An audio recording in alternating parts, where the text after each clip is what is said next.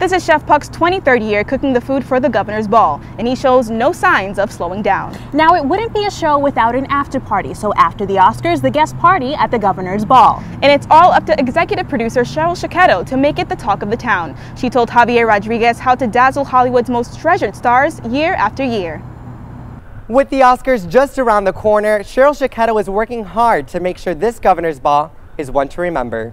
I just want them to walk in the door and gasp and say, wow, I'm here celebrating the Oscar. We're going to see those Oscars move through the room, and shortly after they get to the room, they'll be engraved here.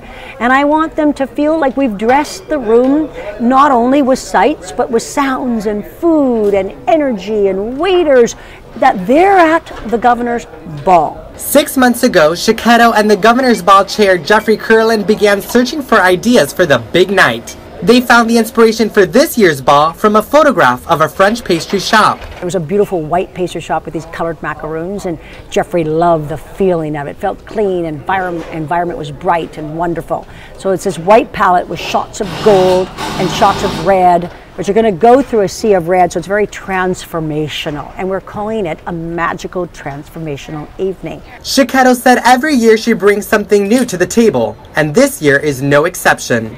The look is completely different, the entertainment is different. We always try to shake it up with the menu, knowing that there's a lot of good favorites with Wolfgang Puck. Of course, your movies are different, so your guests are different. Cecchetto said if you're at the ball, you've earned it. She wants her guests to leave their stresses at the door and to have a spectacular night. Here, all bets are off.